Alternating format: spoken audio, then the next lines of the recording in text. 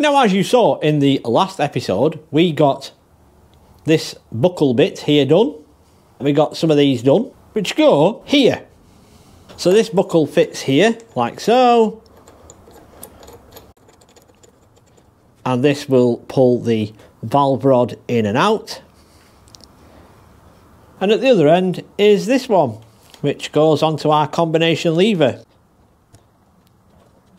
Like so. But what we now need to do is make a link that goes from here to this one, which will have a little joggle in it, because this and this aren't actually in line. They are stepped. Really, the best thing to have done would be to have moved the valve rod over in the valve chest and made the valve lopsided, so to speak, inside the valve chest. But never mind, we will put the wiggle in as the drawing says. And for that, I've made this jig. I'm going to use a piece of 10mm stainless.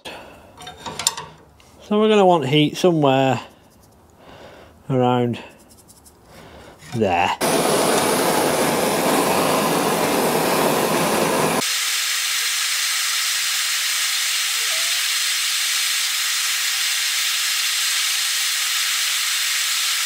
I don't know if that's coming up on the screen, but she is red. We don't want it to go too far. And then basically put her in and bend, and that'll do. And then we'll clamp that right down. Put our pin in. It's nice and flat that way. And now it's a case of heating this bit up and going back the other way. Now this will take a lot more heat, because obviously we've got all this surrounding metal work.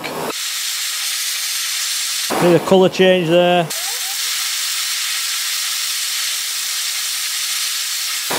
This is ready.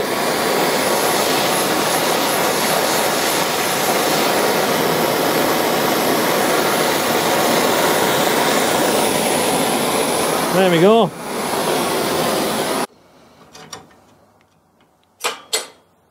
Obviously it'll be quite warm. Well, there we are. It might need tweaking, but that's the majority of the work done there. We'll let that cool. We'll come back. A few minutes later. Right, so it's now cooled enough. And looking down it looks straight that way. They look parallel, as close as they can if you look. If I can get that. Look straight that way. So I'm just going to give this a bit of a clean, a bit of Scotch Brite, and a bit of oil. This is AC90. And that will come up beautifully. Now you can see there's a little mark there and a little mark there, but for what we've just done to it, it's not too bad. Let's get some threads on the ends. Now, amazingly, this fits in here. Now, as you can see, I've put a little mark on it where we want the thread to go to.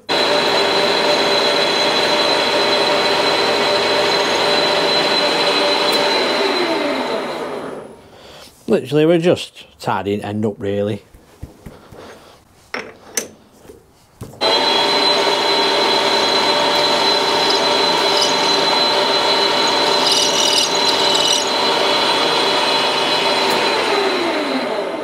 And a bit of this on it. And I need that. Now I'm covered in it. Right, so this is a M10 by 1 die.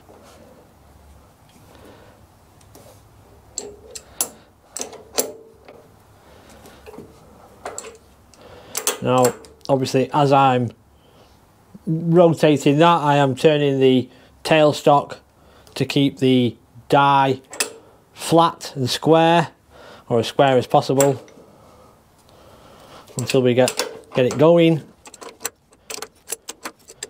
Always nervous of doing a fine thread. It could wander, double thread.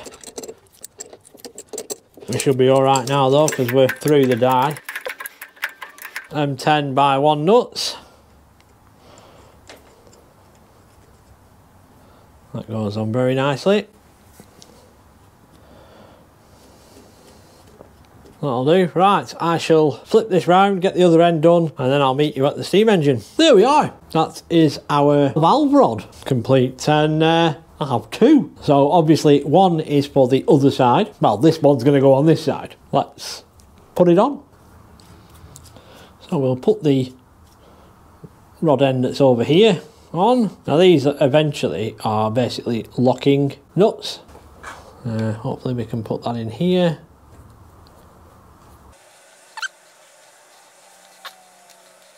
For now, somewhere there. Then we put that in there. Hey, look at that! We'll hold this vertical and we'll see if it goes in and out like it should. Hopefully this doesn't catch on here.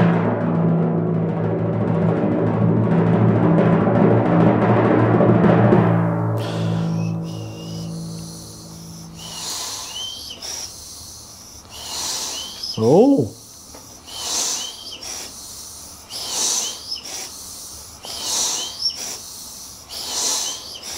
We've got hissing noises.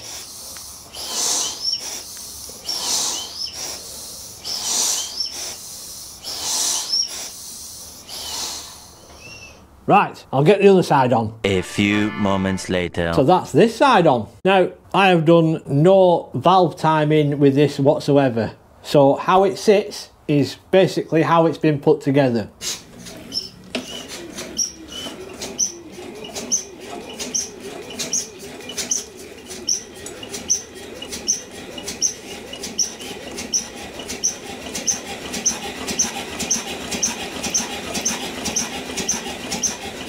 So there we go. How fantastic is that? We can just about hear it's beat. We've not set anything. Nothing is set. It's just literally all thrown on. But as regards to the basic valve gear, we're done. We are complete. We've made all the pieces.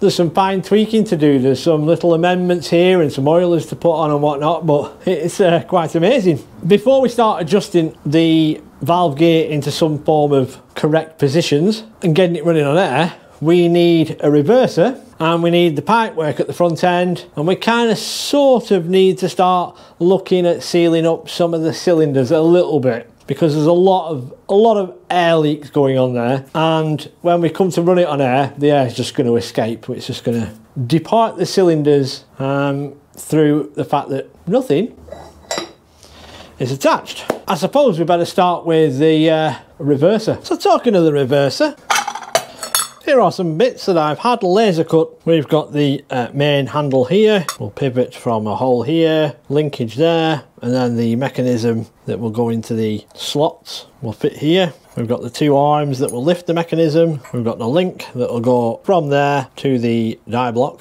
And then we've got the main body here, which is where we're going to start. In fact, that goes that way around. 6.8mm drill for an M8. Obviously this is going to be slightly hardened, so we'll just have to see how we do. Let's just go.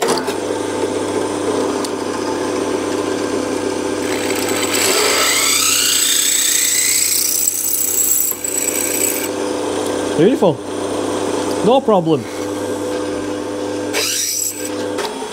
Right.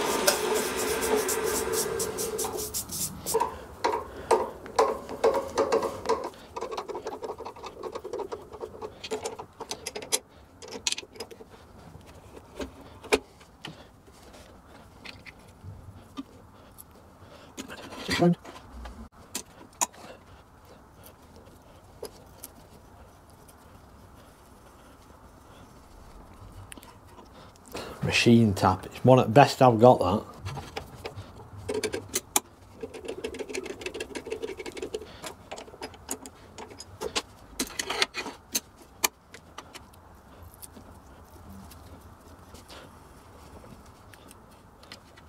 Now they're done, we need a pair of washers to hold that second piece off. So I'm just going to make the washers out of this here. It's a bit of EN8, 25mm diameter.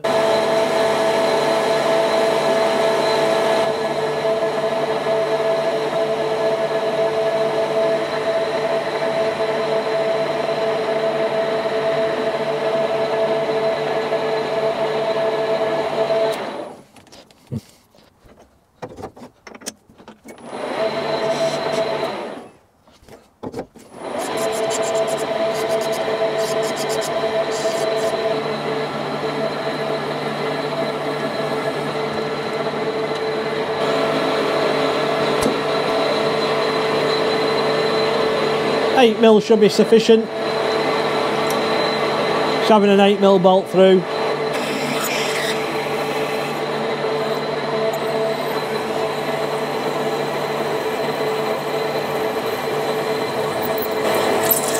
That should be plenty.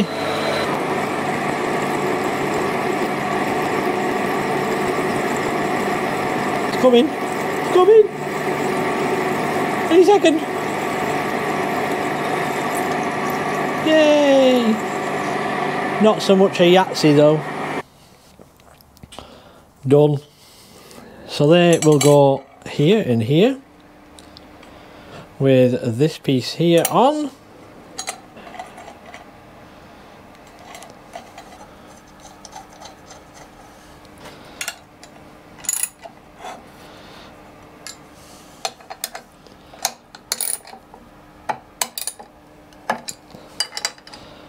Voila. There we go. Now, this should... Yes, very nice. Okay, so I've just nipped and cut this on the bandsaw, and I've just taken off the scale because this is going to sit in here. And this is going to become our catch to catch when it's in forwards, reverse, neutral, mid gear. I've also found some 6mm rod which is going to be welded on the end for these to go on, which I have opened the holes out, but they just need a little bit more, just a little tiny bit more. So there's nothing exciting about this really. It's just a simple touch off.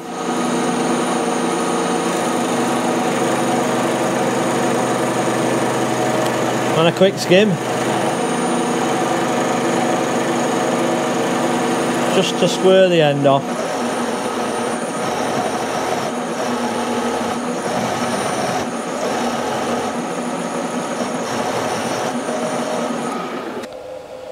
Grand scheme of things, I'll do. I need to chamfer two sides of the end of one where it sits in the slot.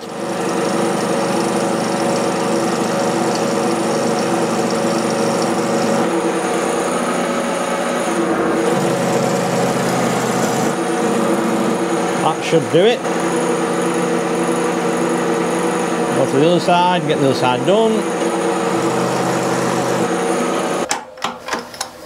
So that little chamfer that I've just done, that will help guide it into the slot when it's like up here or down here. So next we need to cut out these bits here, and then we're going to put that pin across the top. I've marked some lines on. I'm just going to cut out a bit of this corner and a bit of that corner, just so we don't have to keep machining, make it a bit lighter.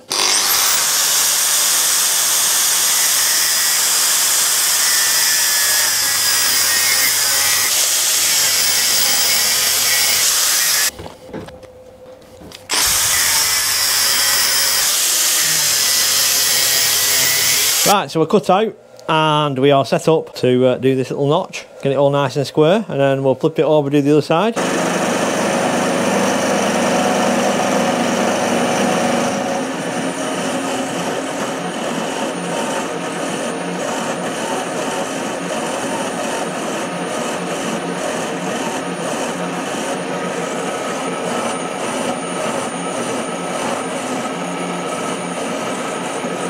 So last thing to do on this piece is I'm going to use this 6mm end mill, and I'm going to go into the end when we put that pin in. It sits in, and then I'll weld it on.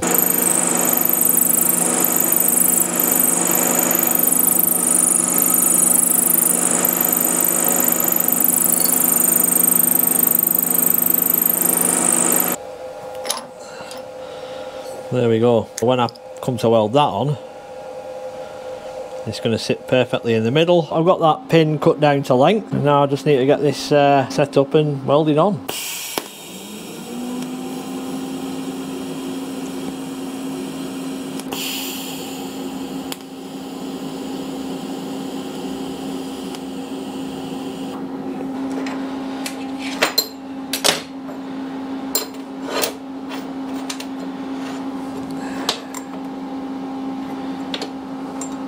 That looks good.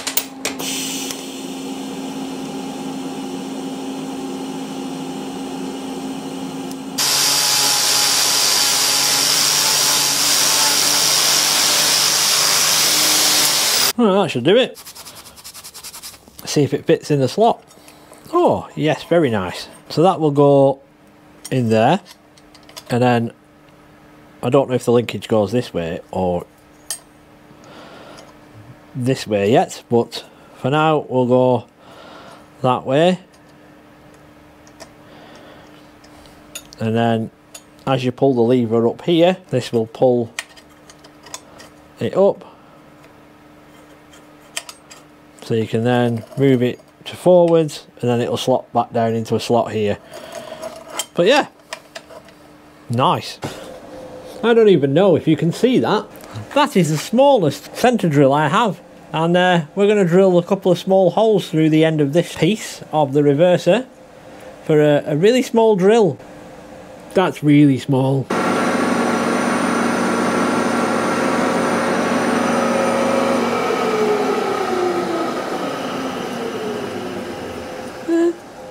It did make a mark. This might not be a small drill for very long.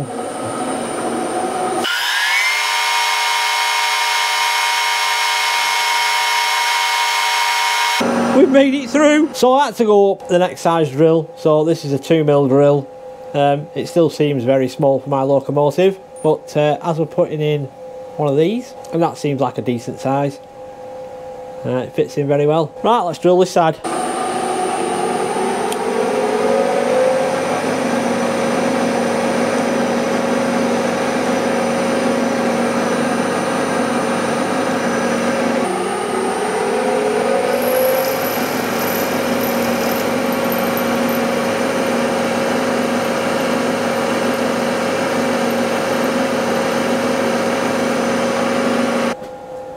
Done. So it goes together like this. There's a washer under the arm, and then we put the arm on, and then another washer, and then this pin will go through. Obviously we'll bend the pin round once we get a bit further, and then up here, out of this piece of steel, we're going to make the mechanism that lifts that up. So we're going to leave this video right here, and if you wouldn't mind hitting that like button, that will help this video, like all my others, share around to like-minded people. And if you haven't already, then please do consider hitting the subscribe button and the notification bell, and you'll be notified when we next release one of these fabulous videos. With that, I'll see you in the next one. Laters!